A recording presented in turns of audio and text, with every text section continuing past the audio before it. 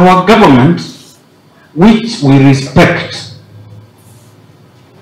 is not doing service to Kenyans when it comes to devolution.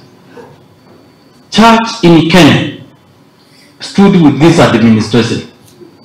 Sisi zote tunakumbuka Mheshimiwa Rais akienda kuomba kanisa mpaka askari wanatupa tear gas kwa kanisa.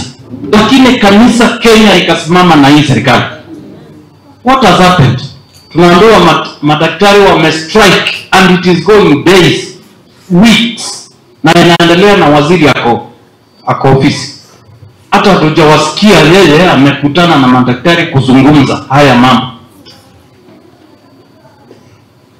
I think I agree, it is high time President of the Republic of Kenya, wakati umefika aingilia haya maneno ya afya.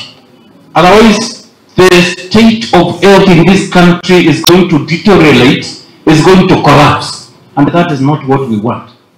We do not want Kenyans to be exploited in private health care facilities. We have public health care in this country.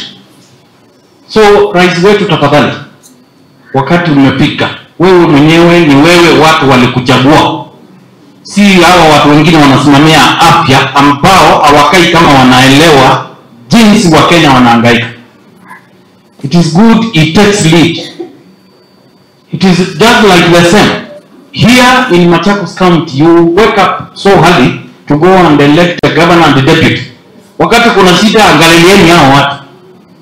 Hawa wengine wote wamepewa kazi na hao.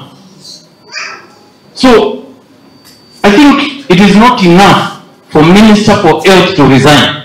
She can be taken to other lighter duties. So vile naona sioni kama she's managing well healthcare in this country.